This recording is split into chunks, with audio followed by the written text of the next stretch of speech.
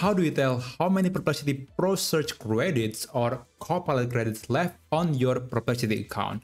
Well, if you're using the free version of Perplexity, you can check the number by going to the homepage of Perplexity.ai, and then you can click on this drop-down menu, and it will reveal the number of credits that you have on your account.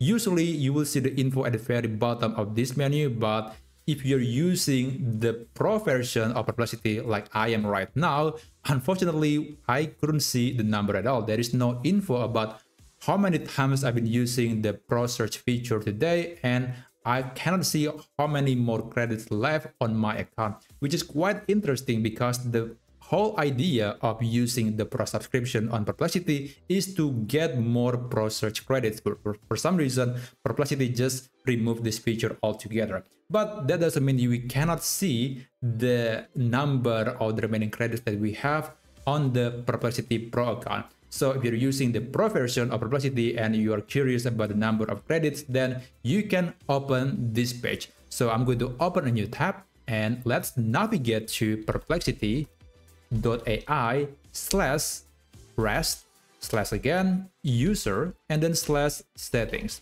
This is basically the page that we have to open. And by the way, make sure that you have signed into your Perplexity account in order to get the info from this page. Now I'm going to press enter on my keyboard, and you'll be seeing something that looks like this. Don't worry about that. We are going to dissect the info from this page, and it will reveal the number of credits that you have left on your Perplexity account. By the way, I do recommend to enable pretty print so we can dissect the data easier. And if you look at the GPT-4 total right here, it says 600. It means that I have Perplexity Pro Search credits or Copilot credits 600 times a day. Now, I know that you have some questions here, like why they call it GPT-4 total. That's a weird variable, and I do agree with that because that's not the kind of thing that I would imagine for Perplexity developers to name their Pro Search credits. But I do believe that they call it GPT-4 because initially, at the very beginning, Perplexity only offers GPT-4, and they just assume that there's going to be only one GPT-4, and there's going to be no more AI in the future, and they just call it GPT-4 as the variable of the Pro Search or Copilot feature in Perplexity. But we all know today that there are many AI models available in Perplexity. Now, I have 600 credits, which is quite interesting because for a lot of people, it's actually not 600. It is 300 Pro Search credits a day.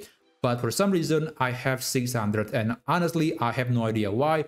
I do see some people have 600, others have only 300. But I think 300 is a big amount of credits that you can spend for the whole day. But anyway, the number of the remaining credits that I have today is also 600, and that info can be found right here at the very beginning.